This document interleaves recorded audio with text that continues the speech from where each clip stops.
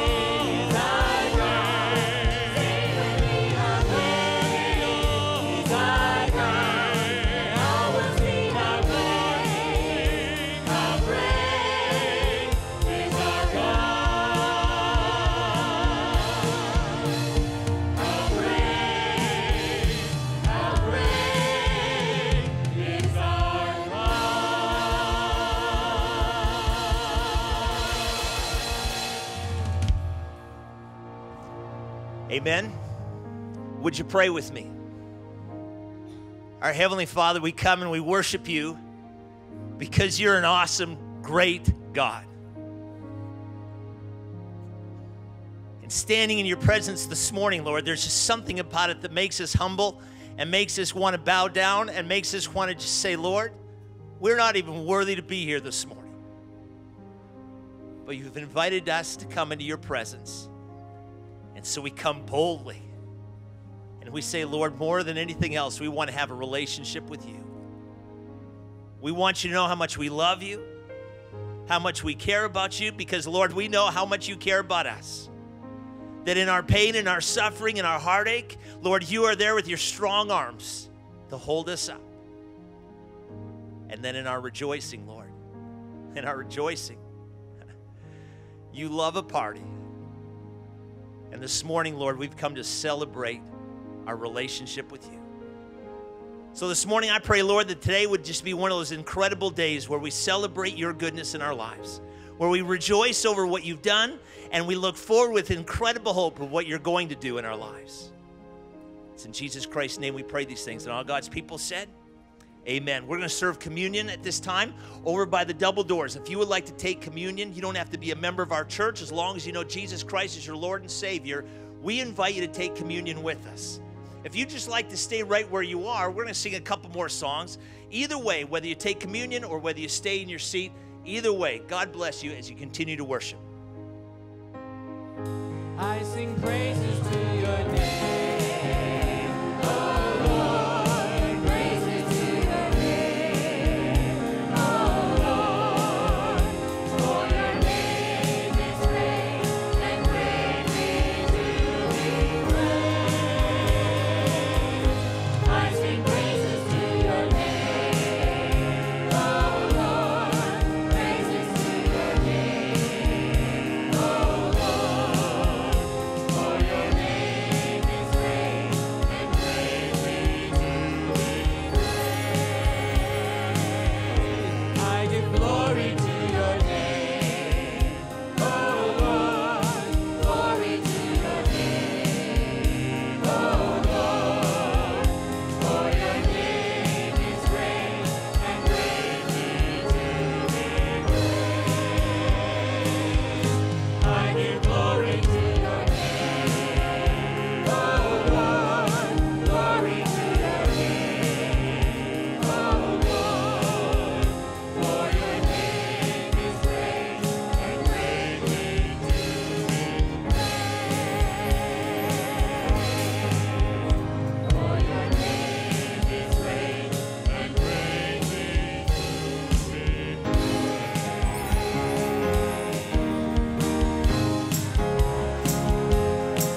Put your hands together and clap with us now. Trading my sorrows for the joy of the Lord. I'm trading my sorrows. I'm trading my shame. I'm laying them down for the joy of the Lord. I'm trading my sickness. I'm trading my pain. I'm laying them down for the joy of the Lord. We say yes, Lord, yes, Lord, yes, yes,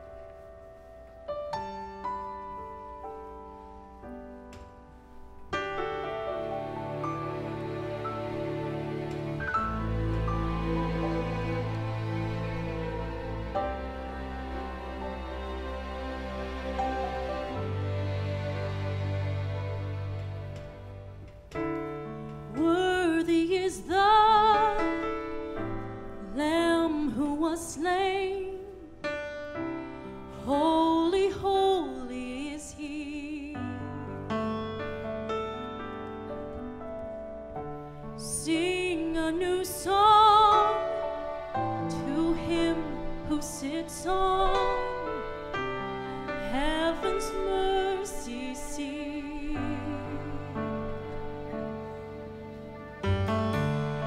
Worthy is the Lamb who was slain. Holy, holy is He.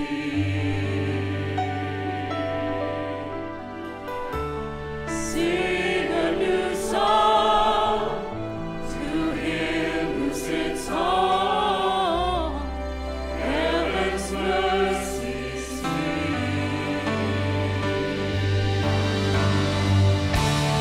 Holy, holy, holy is the Lord God Almighty, who was and is to come. With all creation I sing praise to the King of Kings. You are my everything, and I will adore you.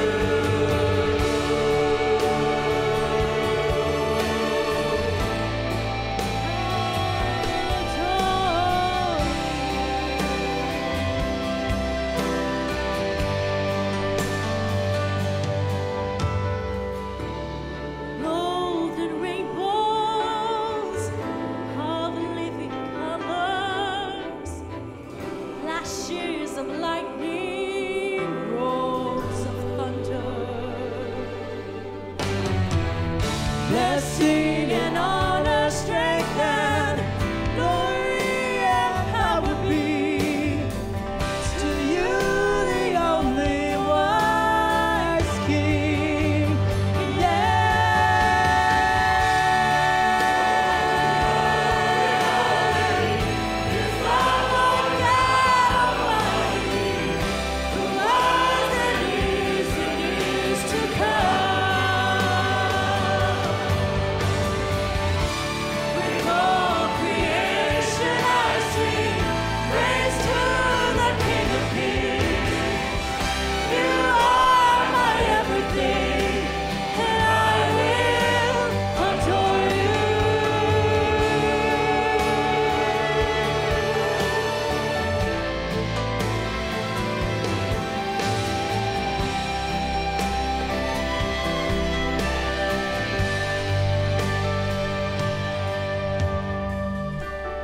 Filled with wonder, awestruck wonder, at the mention of your name. Jesus, your name is power, breath and living water, such a marvelous mystery.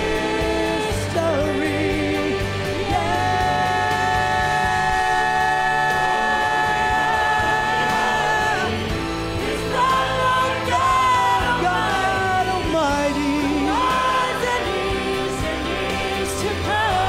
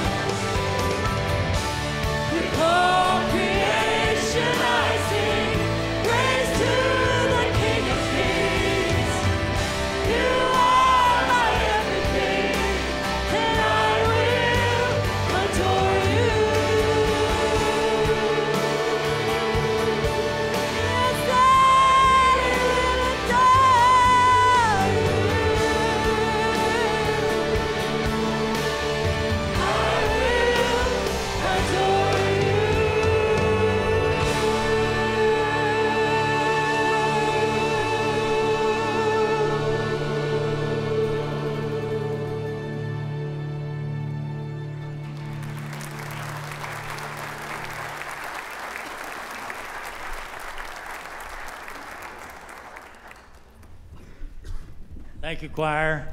Appreciate that. Very appropriate. Good morning. I'm Bob Honey, and it's my privilege each Sunday morning just to say welcome to church. Most of you walked in church today with a little spice in your step. I don't know whether it's the weather or whether it's the basketball games, and then I hear there's a little scrimmage in football this afternoon. Some way you're a little happier today, and we appreciate that. But it's so nice to see you in church today.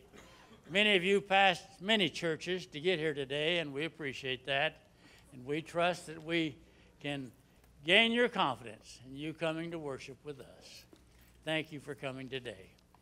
It's also my privilege to tell you we do our best to be friendly. No one comes to our church unless someone greets you, smiles at you, introduces himself. For just a moment, let's all stand, introduce yourself to those around about you, greet one another. Let's fill these aisles, and thank you for coming today. The Lord bless you good.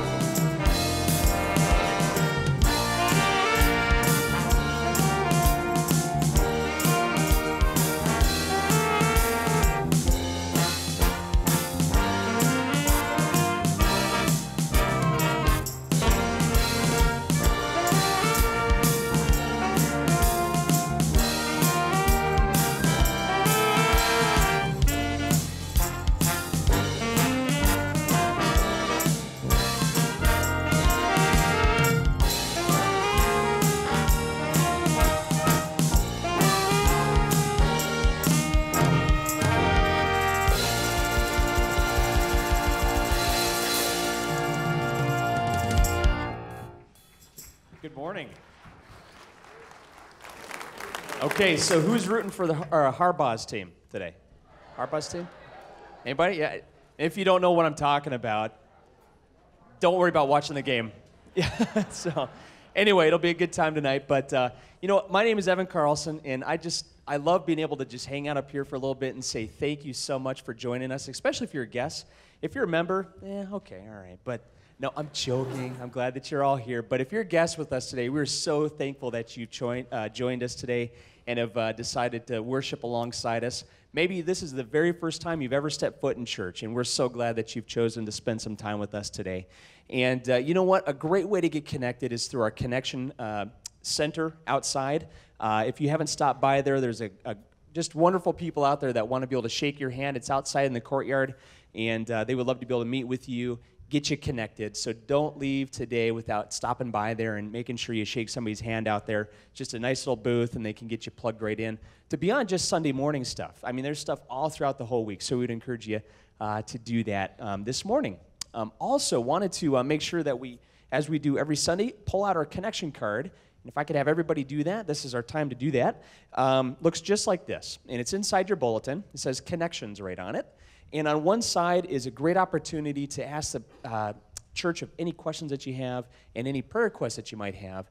So just make sure you spend just a little bit of time filling this out. And as the offering plates are being passed around, we just throw that right inside the offering plate. Very simple. Wanted to highlight something too in the bulletin on your third page. This is something that's really neat. So I just want to make sure you guys all pull out your bulletin, take a look at this right now. It says Revival, and it's coming this coming Sunday. It starts Sunday, February 10th, and it's going to be a 3-day event. So February 10 through 12, and we're going to have Dr. Jim Deal and the Liberty Quartet. Who's enjoyed the Liberty Quartet over the years? Good stuff, right? Well, they're going to be back this coming Sunday. And it'll be 3 days of time just spending with the Lord in worship and learning from Dr. Jim Deal. So make sure you're not only joining us on Sunday, but also it'll be Monday and Tuesday evening at 6:30. So get that on your calendar. It'll be a great time of worship. Okay, all right, ushers. Can I have my ushers? All right, come on, guys, and let's pray for the offering this morning.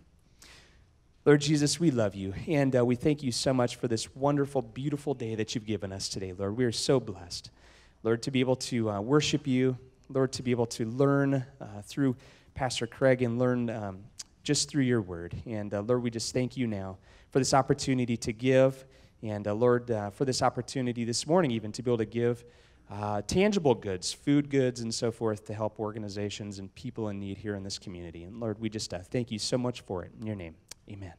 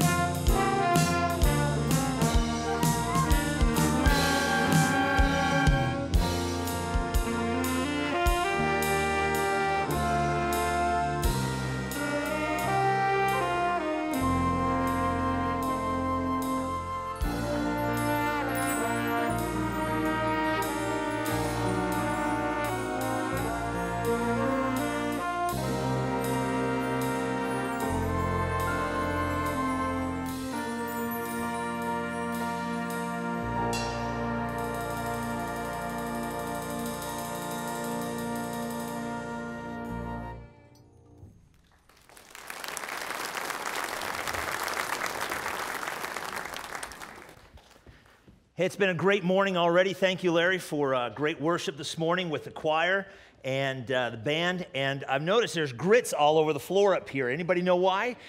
It's because we had a bunch of kids in here and families on Friday night, and they were doing wild, crazy activities. Now, you got to imagine this, if you would. They're up here doing these great, incredible activities, and between the activities, they're shouting, and I mean shouting, verses talking about our family is going to follow God. We're going to serve God. Can you imagine that? Wouldn't that be cool? No one gets excited about that?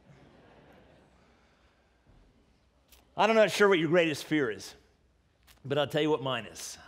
It happened a week ago, Saturday night, and I was out shopping at Safeway with my wife, and we'd gotten our stuff, and we were going through our line with our cart, put the stuff on the little black conveyor belt, and I was doing the pay thing with a little kiosk thing there, and a young man behind the counter, and we're talking, and all of a sudden there's a lady right behind me, and she wasn't unloading her cart right. Do you know how to unload your cart right?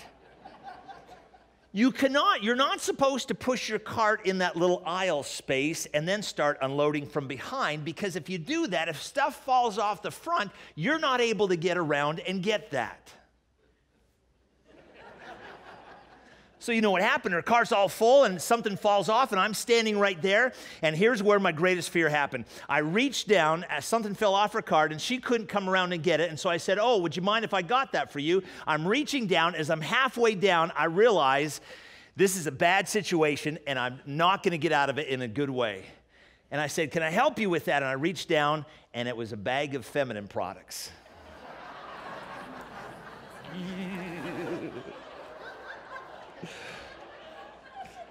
But I was already committed, so I had to reach down, and I'll never forget, I put that thing up there, and the first thing that I did is I looked at my wife to try to find some sort of support and encouragement. No way. My wife is laughing hysterically right there. In fact, she laughed all the way to the parking lot. She didn't let up until we got to the car. And here's the worst part. I put that up on top of there, and the young kid behind the counter that was doing the checkout stuff looked at me like this.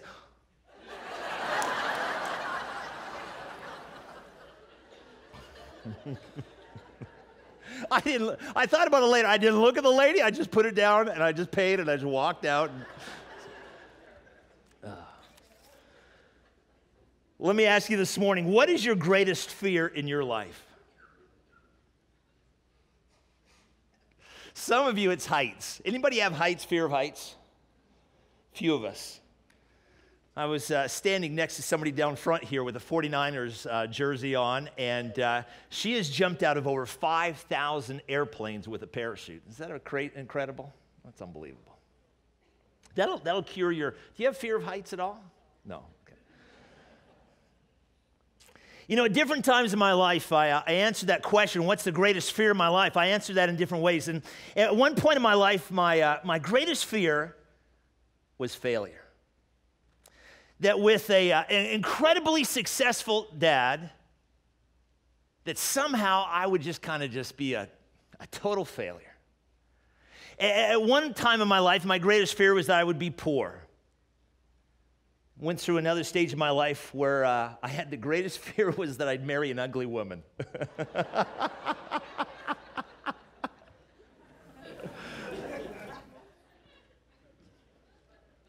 Another point in my life, I had a...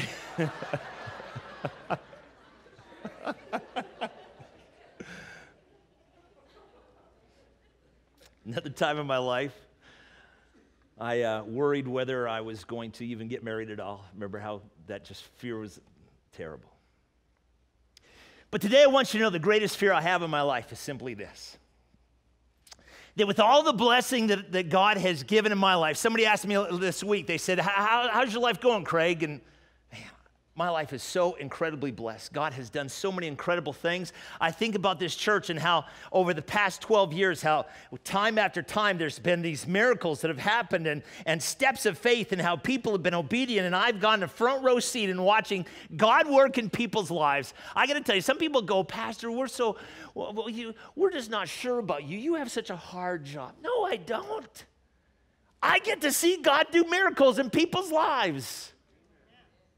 When we prayed for people just a few weeks ago around this altar and we laid hands on them and we anointed them, I want to tell you, I have seen God answer people's lives, and those prayer requests that we prayed for, we serve an awesome God. And yet in the midst of all that blessing and having a wonderful Christian heritage, I remember when I was growing up, there was this wonderful older lady that would come, and her name was Mrs. Alt, and she was the saint of the church, and she would give us those great big hugs, and Mrs. Alt was wonderful. The only thing that I kind of had a fear about Mrs. Alt was she had really long whiskers. And when she kissed you, it would hurt. It would rub against you. It was terrible. But Mrs. Alt would say this. She would say, Craig, your Christian heritage is a wonderful, wonderful blessing in your life. And some of you would sit here today and you would go, you know what? I remember my grandmother, my grandfather praying for me, or maybe it was your mom and dad, and you can look back to a Christian heritage that you have and you would go, you know what? That's a tremendous blessing. That is nothing that we should take for granted. That is a wonderful thing. And for me to stand here today and say, hey, God has blessed my life in this church, and God has blessed my life with wonderful Christian grandparents and parents, and the exciting ministry we have here, in context of all the wonderful things that God is doing in my life and that I've been placed into, in light of all that, that somehow, here's my greatest fear, is that somehow I would slowly begin to drift in my life away from God. And then somehow in the midst of all the blessings that God has given me, that I would get my eyes off of the blessing, and I would get my eyes off of God's grace and God's strength, and somehow in just the process of going through life, that my focus would become my goals and my ministry and my accomplishments, and somehow without even realizing it, I would begin to slowly drift away from a close relationship with God. And my fear is that one day I would wake up and my life would be in sin, and I would wake up and my life would be destroyed, and I would wake up and I would be an embarrassment to my family, and I would think to myself, how in the world did I get to a place where I was in such blessing, and now I'm waking up to a place of such embarrassment? Because you see, as much as I'd like to stand up here and tell you, hey, I'm never going to have that, listen to me, there is a potential in my life. I'm not immune from that, and there's a potential that could happen in my life. And just like the rest of you, I run into people from my past, from high school and from college, and people who used to be so close to God, people who used to walk with God and so excited about the things of God. And I run into them from time to time, and there's just something different about it. Something's changed, and something's, as you talk to them, there's just something missing, and things aren't the same as they used to be. And I ask them about it, and I hear stories like this. Well, you know, we got married, and we got busy doing stuff. We really didn't have time for church and God, and I guess we just kind of drifted. Or, well, you know, I met this guy and he wasn't a Christian, or I met this girl and she wasn't a Christian. I guess we just kind of drifted away from God. Or I started working on Sundays, and some people have to work on Sundays. I understand that, but I had to start working on Sundays, and even when I got off that job, I just never went back to church, and I guess I just drifted in my life away from God. My husband and I had some problems, and the church didn't come in and help us, and we got turned off to church and never got plugged into another church, and things just happened, and we just kind of drifted. And see, I'd love to stand here and I'd love to tell you this morning that my life is somehow insulated, that somehow I'm immune from that drifting process, that somehow I've so separated myself and I'm so spiritual and so godly that there's no way that could happen. But I got to tell you this morning, I want to stand up here and I want to make sure you know, and I want to be the first in line to tell you this, that I'm a candidate for drifting. That my life has the potential to become a good gossip story one of these days. I'm a candidate for that, and not only am I a candidate for that, but each one of you are a candidate for that as well. Last week, we had so much fun talking about worry and talking about Elijah. Remember, we went back to the Old Testament. First 2 weeks on worry, we talked about the principles that Jesus gave us, and then we went back and looked at an Old Testament story, took those principles and applied it to that story. And as I was going back to Elijah, it reminded me of a story of a guy that had such an incredible relationship with God. A man that had such a unique relationship with God that as I think of I don't even have the potential to have that kind of relationship with God and know God that well. A man who was so in tune with God that it was reported that God, think about this is so incredible, that God actually appeared face to face, FaceTime with God, think about that, face to face with God on 2 occasions. A man that was so brilliant that when it came to insight, not only in the spiritual realm, but in other realms as well, he was so brilliant. He was a great builder. He built 2 buildings that people came from all over the place to come and see. And he wrote 3 books. And in his time, they were on the bestseller list. And ever since they had the bestseller list, they've been on the bestseller list. And we could go on and on about the accomplishments of and how unique a relationship this guy had with God. So much so that people would come and they would just sit down and they would say, would you just talk to us? And he would talk about the one true God. People didn't even believe in God would come, and they were overwhelmed with how in tune he was with God. And yet, at an early stage in his life, he made a decision that caused him to begin to drift. And over time, he drifted further and further and further. And at the end of his life, he was an embarrassment to his family. He was an embarrassment to his nation. And in the history of his nation, he became the reminder. He became the poster child of what it means to drift away from God. Be careful. Don't be like him, and don't drift. If you have your Bibles, you have a story of his biography, and I want you to turn there with me this morning. If you have your Bibles, I want you to turn to 1 Kings chapter 10. We're going to look at the life of Solomon. And I want to go through his story together today. 1 Kings chapter 10. We're so glad to have our live streaming family with us today. If you have your Bibles, that'd be great to follow along. If not, there's verses that'll go across the bottom. The verses will come up on the screen. 1 Kings chapter 10, Solomon was born into a family who knew God. In fact, Solomon had this incredible heritage of people who would follow God. His dad, King David, was the first good king of Israel. His mother, Bathsheba. Solomon knew in a way that some of us will never know the amazing relationship between obedience to God and the blessings that happen, the good things that happen when we follow and say yes to God.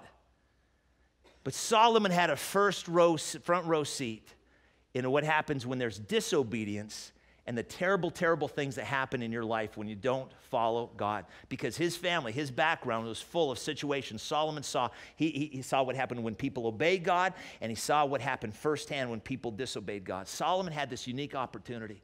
Because God didn't allow his father David to build the temple, that responsibility fell to Solomon. Listen, this is so incredible. Think about this. To build the temple that the one true God was going to inhabit, and Solomon was in charge of that, and they built this incredible temple. It took years and years and years, and Solomon was there every step of the way. And then listen to this. One day, when everything was all done, he stood there, and Solomon watched the glory of God, think about this, fill the Holy of Holies. Wow. The Bible tells us that that time was so incredibly special that the man who was there to minister, they had to flee because, catch this, the glory of God was so great. They couldn't handle it. And Solomon, he was there. He saw that. And on 2 occasions, God appeared to Solomon. One time, God appeared to Solomon and said, Solomon, whatever you want, I'll give it to you. Whatever it is. And Solomon said, I'll tell you what I want. I want wisdom. God said, you've got it. And the Bible says no one has ever lived that was ever wiser than Solomon. Not then, not now, not ever. 1 Kings chapter 10, verse 1. Here's the story. Listen, when the queen of Sheba heard about the fame of Solomon, and check this out, and his relationship to the Lord,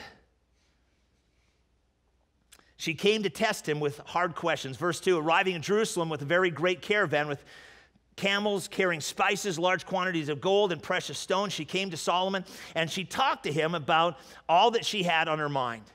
Solomon, verse 3, Solomon answered all of her questions. Nothing was too hard for the king to explain. See, he didn't just have wisdom. Have you ever known people that had incredible wisdom, but they couldn't share it? They couldn't tell you what they were talking about? Anybody? You just looked at him, you just went, I have no idea what you're saying. But you knew they were smart. Solomon had such wisdom, and yet he was able to explain it in such a way that people were able, like the queen, was able to go, wow, yeah, I get that. That makes sense to me. I understand that. See, there was nothing too difficult for Solomon to understand. Verse 23, just drop down. Chapter 10, verse 23.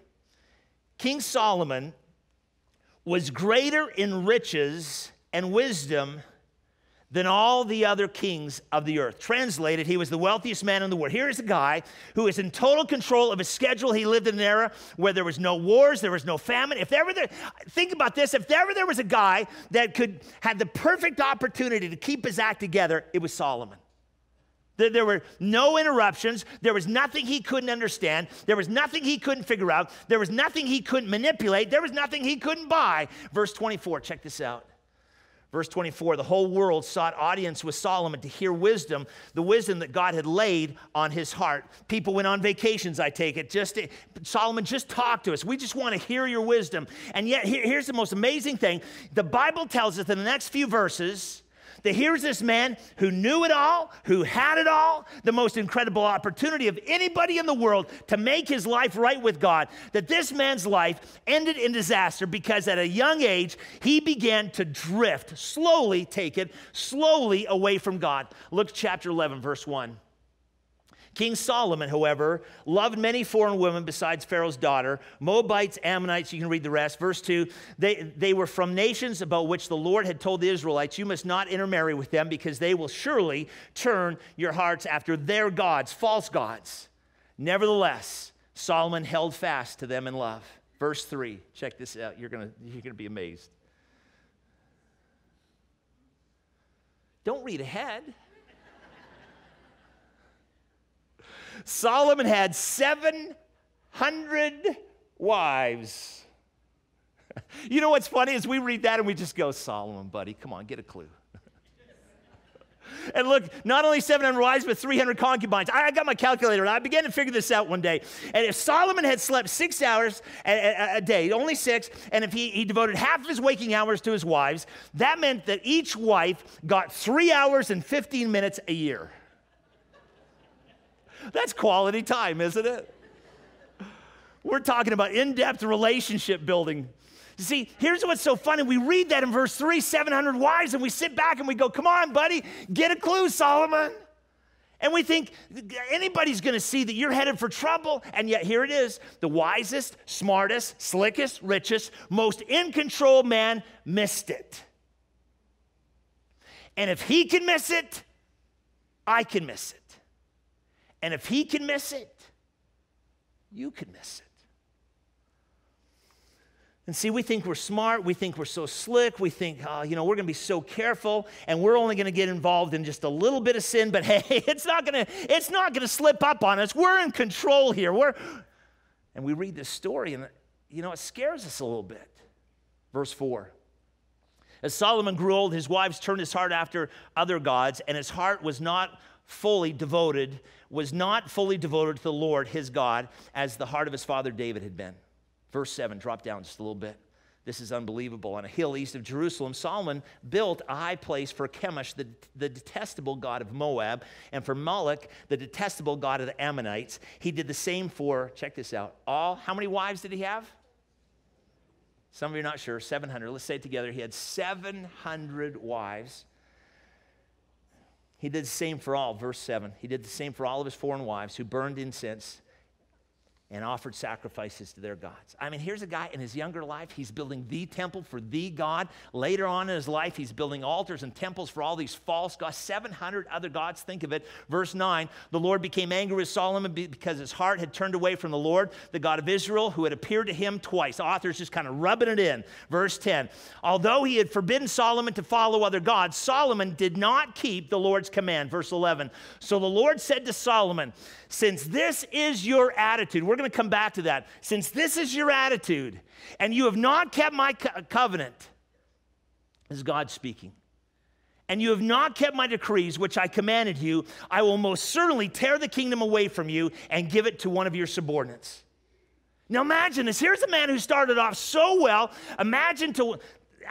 We're looking at this story, and from our perspective, and certainly from his perspective, it seemed to be just a insignificant wrong decision, no big deal. And yet, through the process of time, here's his life that ended in disaster. He was an embarrassment to his family, an embarrassment to his nation. And frankly, that scares me to death, because if it could happen to the wisest, smartest, richest, slickest, most in-control guy that ever lived, then it could happen to me, and it could happen to you. Amen? Come on, let's not sit here today and think, oh, no, I'm too good for that, Craig. I got it all under control. No. If it could happen to Solomon, he's got everything going for him. If it could happen to him, it could happen to me, and it could happen to you. Amen? Well, this is This all raises kind of a really important question. I mean, how does somebody get from where he was, Solomon, to where he ended up? I mean, how do you start off seeing God? How do you go from the place of building the temple for thee, God, being overwhelmed by the glory of God, having all this stuff, people seeking you because you have so much wisdom, so much going on? How do you get from that place to a place where you're worshiping other false gods? Look at your notes, if you would. Here's the process of drifting. Drifting always begins with a thought. Here's the thought. Drifting starts like this. I know I probably shouldn't do this, but I don't see any harm in it. I know this is not the right thing to do, but I can't really see any harm in doing this one small bad decision here.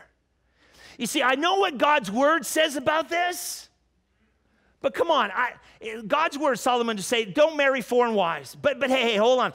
I'm not going to worship their gods or anything. I'm not going to go off the deep end. All I want is one foreign wife, and I'm going to marry Pharaoh's daughter, and that's going to kind of solidify our kingdoms, and they're not going to attack us, and we're going to have peace. It's a good decision. And I know what God's word says, but come on. I'm in control. I'll be all right. It's just one small wrong decision. Solomon marries Pharaoh's daughter. Now, you know what's great is we know from 1 Chronicles that it wasn't that Solomon didn't know that what he was doing was wrong. He knew exactly what he was doing, and he knew that it was going against what God wanted him to do. And so he does this little trick with God. It's a trick that we do sometimes. Solomon says, okay, God, I know I shouldn't marry this woman, and she's living in the city of David. That's kind of really bad. And so he thinks to himself, okay, I can't have her living in the city of David, the holy city. So I got an idea. I'll build her own city. That's good. Yeah, God will be happy with that. And there's this tension. He knew what he was doing was wrong, and yet he begins to play this game with God. This game that says, I know this is not right, but if I do enough good over here, then, maybe God will kind of overlook the wrong, and he'll look at all the good I'm doing and go, hey, you're fine. But it began with a thought. Drifting starts with a thought. I know what I'm not doing. What I'm doing is wrong, but I don't really see a harm in it.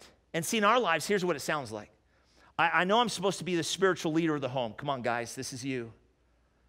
But my wife is so much more spiritual. I'll let her do that. Come on, guys. I know I probably shouldn't be going out with this guy. I know this person's not a Christian, but we're just going out as friends. Or I know I probably shouldn't, probably not a good idea to spend a lot of time alone with my boss, but he's so good to me, and there's those little gifts he gives, and I know it's probably not a good idea, but nothing's going to happen. It'll be fine. I know I probably shouldn't be watching this kind of stuff on TV, or I know I shouldn't be entertained by this, but it doesn't really affect me. Come on. Did it get really quiet in here? You see, here's what happened. We keep on making these decisions in our life, and we go, I know God's not really into this, but I don't see any harm in this insignificant decision. I don't see any consequences, and yet here's the thing. We'll not see the consequences, and yet we've begun the process of drifting that always, if left unchecked, listen to me, this is so important to where I'm going today. Always drifting, if left unchecked, it will always lead to the destruction of our lives. You all right? So Solomon marries one foreign wife, and he thinks no big deal. And you say, Craig, come on, here you go again. You keep on focusing on little things. What's the big deal? The big deal is this. Every one of us is just one decision away from beginning a process that would, if we keep on going down that line, it will eventually ruin our lives. And it begins with this thought, I know it's not the best thing, but I can't see any harm from it. Don't raise your hand, but have you ever said that? And it boils down to this one decision. Here's the decision. Craig, are you going to be so serious about your relationship with me that even when you can't see the consequences of that one wrong decision, that you're able to just turn and say, no, I'm not going that way. I'm going to turn around. Are you so serious about that? And so Solomon makes a decision to marry a foreign wife. Nothing happens except as a young man, he begins to drift in his heart away from God. But drifting just doesn't happen with a thought. There's a step two to it. Soon it becomes an attitude. that thought, that decision, all of a sudden becomes a way of life. Verse 11, back to verse 11, chapter 11. Since this is your attitude. In other words, Solomon began playing this game with God. This is what he did. He said, God, I know I've got this foreign wife. God, it's okay, isn't it? Anyway, God, I've got this one, okay, I've got 700 foreign wives. You're right, God. Anyway, I've got these foreign wives, and I know that's not what you're into, but God, you know, I built them their own temple. Isn't that cool? You know, isn't that wonderful? God, look at all the good I'm doing. Quit looking at this one area of bad. God, look at all the good stuff that I'm doing over here. And Solomon begins to play this attitude. Since I can't see anything negative coming from this decision, there must not be anything wrong. And besides, God's not really interested in the specifics of my life. God is only interested. Have you ever heard people say this is so prevalent theology in America? God's really only interested in the spiritual batting average of my life. Have you heard that before? As long as I do more good than bad, I'm okay. Have you heard that? That's so wrong. Solomon moves from a thought to an attitude and begins to rationalize, and all of a sudden we are lulled into thinking, hey, God's not interested in the specifics. God's just interested in just the overall picture. He's not interested in every detail of every relationship, of every situation, of every environment. God's just interested in the big picture of my life. And I'm telling you this morning, if you have that idea, you're wrong. And so Solomon has another wedding, and another wedding, and another wedding, and another one. He keeps on marrying these foreign women, and here's the thing, the whole time he knew what he was doing was wrong, and so he thinks, well, I can't have them worship in the city of David, so he builds them their own temples. And this neat God, look at all the stuff I'm doing over here, and we look at the story, and we go, Solomon, come on, buddy, get a clue. It's so obvious that what you're doing, the path that you're on, is wrong. But the wisest, smartest, richest, slickest, most in-control guy that ever lived missed it, and if he could miss it, I can miss it, and if he can miss it, you can miss it. And so we play this game with God, and we make decisions, and we get in the habit of trying to distract God off of the particulars of our life and trying to get God off of the negatives in our lives. And we say, but God, look at all the good I've done. And God says, I'm not interested in that good. What I'm really interested in is this one area in your life, because this one area of your life, it means that you've started to drift in your life. And even though we don't see any consequences, I know that if the process doesn't go unchecked, if the process doesn't end, it will always, without exception, it will always end. If it's not stopped, that process will end in destruction. Wow. Drifting begins with a thought. Here's the process. Becomes an attitude. And then number 3, the last thing. In Solomon's case, in every case, if it's not stopped, it becomes a way of life. So here we go. We see this guy starting off so well in his life, having everything going for him, and then at the end of his life, he's worshiping false gods. And then he has this thought. He says, well, to be a good husband, I need to go to church with my wives. Let's see. There's 52 Sabbaths in a year. Do you realize how many times he went to his own church, his own temple? And all of a sudden, we see this guy who has seen God, who has experienced the glory of God, who knows it all, who could buy it all, who's done it all. And now he's accompanying his pagan wives to pagan temples. And when all is said and done, he's completely far away from God. We find him at the end of his life practically, for all practical purposes, a pagan worshiping dead, meaningless idols. You say, Craig, I'm too smart for that. No, you're not. I'm too in control to allow something. No, you're not. Because here's what we forget. Even though God is the most patient, infinite being in the universe, Satan runs a close second. It's true.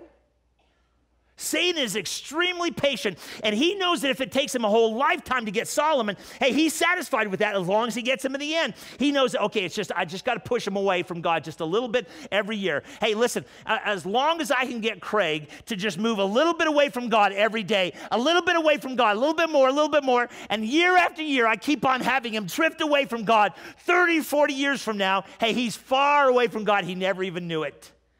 And he knows how slow he's got to go to allow you to drift that you hardly even notice. And he knows how long it takes to get you to renew your mind to the wrong way of thinking. And he knows how long it's going to take to get your focus off of God and the things of God and what God wants you to do and gets you away from all those good things that God wants to bring into your life. He knows all of that, and Satan is extremely, extremely patient, and he will not give up on the process of slowly moving us away from the things of God, because his goal never changes. His goal with you, with me, with Solomon, everybody, his goal is destruction of our lives.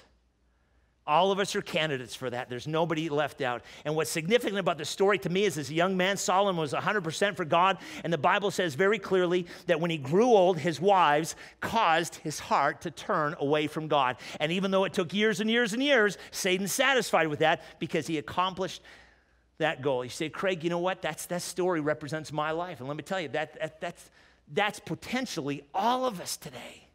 Because whether you struggle with just the thought of sin, or whether you struggle with maybe you started to develop this attitude and you started to play games with God. You know, God, don't look at the particulars, look at the big picture. I'm doing good in most areas, and you're trying to get God to look at that and off the bad that you're doing. Or maybe you're sitting here this morning and you're going, wow, that used to be such an important book to me. I used to love getting into this, and now I'd never read it anymore. And I used to, every time the doors were open, I loved being there. I was always there. And I used to be so excited about the things of God. But now they just kind of leave me cold.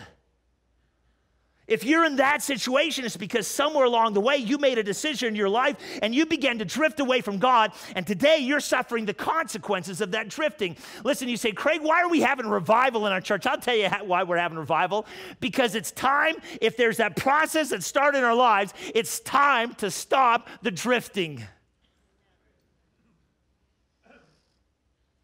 The verse that we're focusing on is, search my heart, O God, and see if there's any part of me where I've started to go away from you. And I want this to be a time in our lives where we allow God to speak to our hearts. We put aside stuff that would block God's voice in our hearts. And we would say, God, speak to us. Tell us if there's anything in our hearts that we're kind of going away from you instead of going with you. And if there is, God, our commitment is we are so serious about our relationship with you that we're ready to get back on track today. Amen?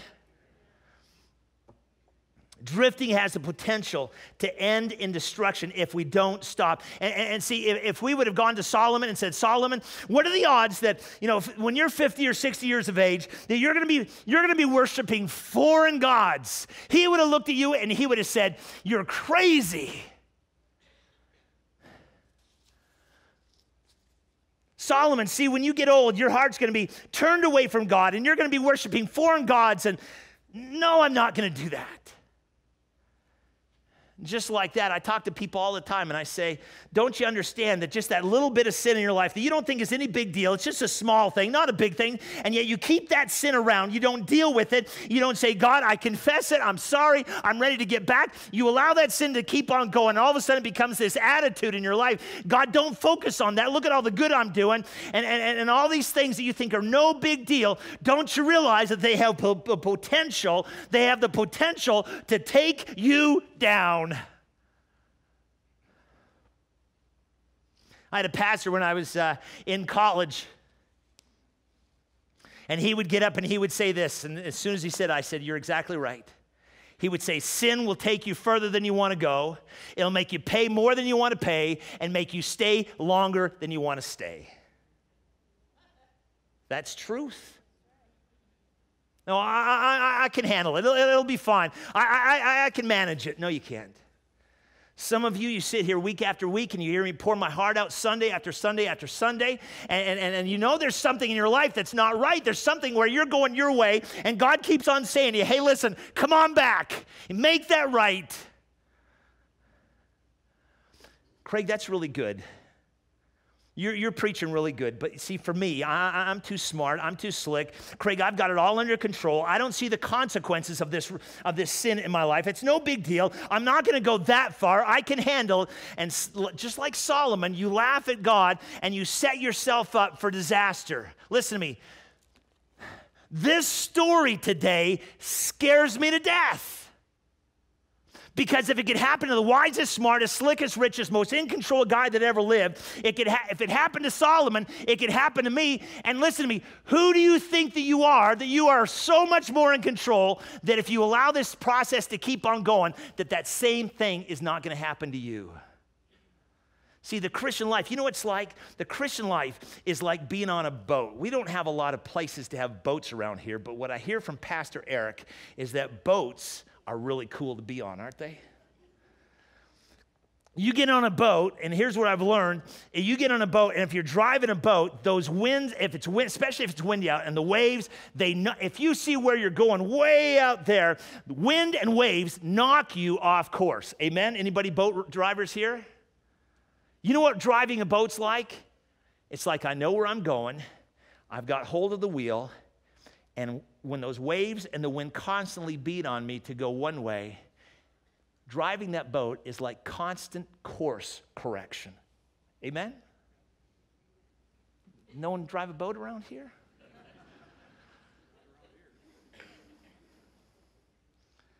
Do I not have any Michigan people where all those lakes are up there? See, that's the Christian life. It's those constant course correction. You know, you're walking into an environment, maybe in your life tomorrow, that is going to be hostile to your marriage faithfulness. And maybe there's that thing where you have to make a course correction. Possibly in your life, you're walking into an environment tomorrow, whether at work or maybe at school, that is going to be hostile to your relationship with God. There's that course correction you need to make. Or maybe you're walking into an environment that's just structured in such a way that it's constantly pushing you and pulling you away from God and causing you to have thoughts that maybe cause you to drift a little bit.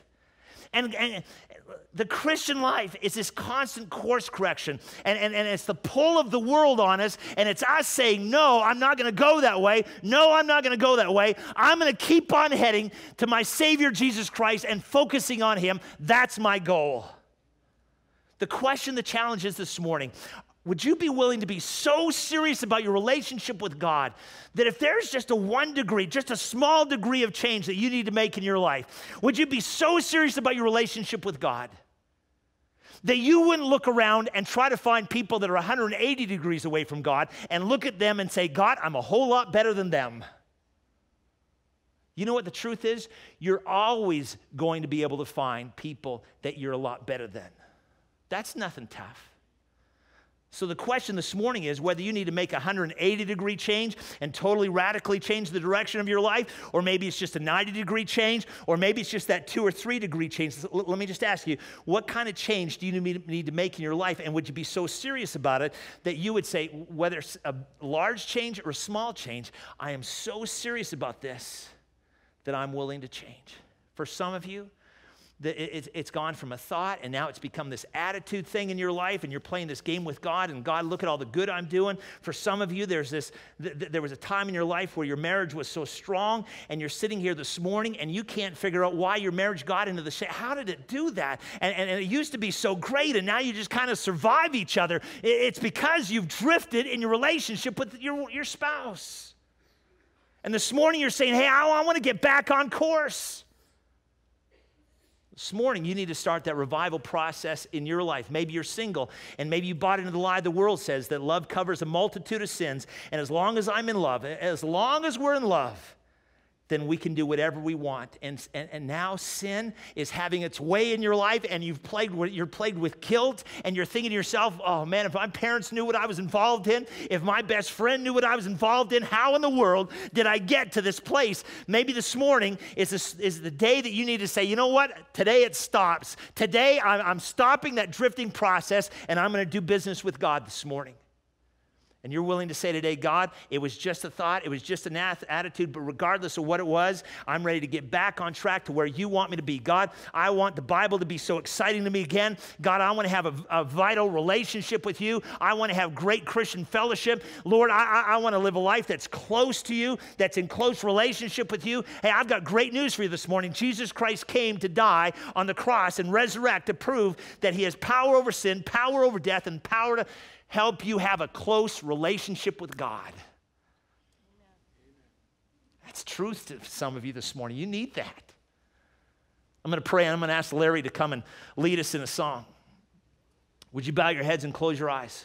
And maybe this morning, whether it's just a small thing, or maybe it's a large thing in your life, change that you need to make in your life, whatever it is, today is the day you just get so serious with God that you're willing to do that.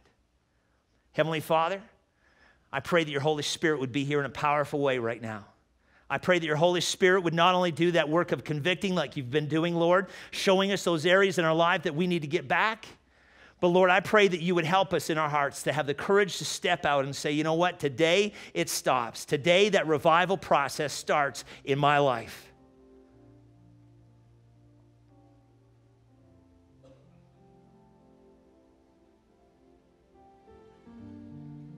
Would you be willing to say today, okay, God, I'm following you. And I don't want anything to get between me and you, God. Would you be willing today to say, God, would you give me the courage just to step out and get things right with you? Larry's going to lead us in a song. And during this song, I'm going to ask you just to have the courage. It's going to be really quiet and it's going to be really short. We're not going to spend a lot of time here doing this morning. But if God is speaking to your heart this morning, I'm going to ask you to do something. I'm going to ask you, I know the seats are closed and I know it's going to be very difficult to get out. But would you have the courage to step out and say, you know what, this is so compelling to me. Maybe it's just a small thing in your life. But God, I want to get my life right with you. And you'd be willing to step out into the aisle, walk down an aisle, pray at an altar here and say, God, it stops right now. Might just be a small thing, but I'm so serious about my relationship with you that I want to take care of it right now. If you're willing to do that, Larry is going to begin singing here in just a second. Step out, come and pray. The altar is not a scary place, not a magical place, just a great place for you to talk to God and share your heart with God. What a wonderful, peaceful place just for us to say, God, here's my life. I want to get it right with you. Larry, lead us, would you? Search me, O God, and know my heart today. Try me, O Savior, know my thoughts, I pray. See if there be some wicked way in me. Cleanse me from every sin and set me free. Heads bowed and eyes closed. I know God is dealing with people right now. Maybe he's dealing with you. Larry's just going to sing one more time. If God is calling your heart, would you just be so serious about your relationship with God that you would say, okay, God, okay. And he would just step out and come and kneel at this altar and just pray. I invite you to do that right now. Larry, let's sing it again. Lord, take my life and make it wholly thine. Fill my poor heart with thy great love divine. Take all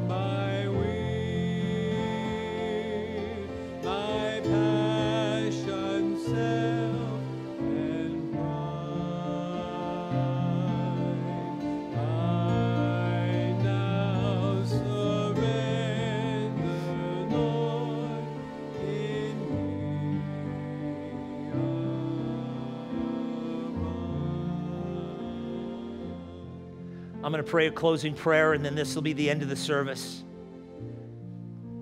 If you need to go, then you can go quietly. That'll be just fine after I pray. Maybe some of you would just want to stay around and just talk to God in your seat, or maybe some of you would like to slip up to the front. Maybe you're in a small group with some of these people up front, and you would just like to surround them with your love and your care and just pray with them and just say, hey, let me just pray with you just real quick. Heavenly Father, thank you so much for your love and your care in our lives. Thank you for calling us back to you and wanting to have a close relationship with us. Heavenly Father, during this season of revival, Lord, I pray that our hearts would be open, that we would be listening to you. And I pray for these people around the altar specifically right now, Lord, that your Holy Spirit would meet them at their very need. Lord, when they confess that, when they come to you and say, Lord, would you help me with this area of my life? I pray, Lord, I know you will, that you will come and help them and restore that relationship to where it needs to be. Thank you for that. Lord, maybe someone's around this altar praying for somebody else, and what a wonderful thing that is as well. Heavenly Father, if there's people here this morning that sensed you calling them to a closer relationship to deal with an issue in their life, and yet they held back, I pray, Lord, that you would keep on speaking to them, and that maybe sometime this next week, maybe next Sunday, they would come with their hearts prepared to do business with you. Thank you, Lord, for your love and your care in our lives. In Jesus' name we pray these things, and all God's people said,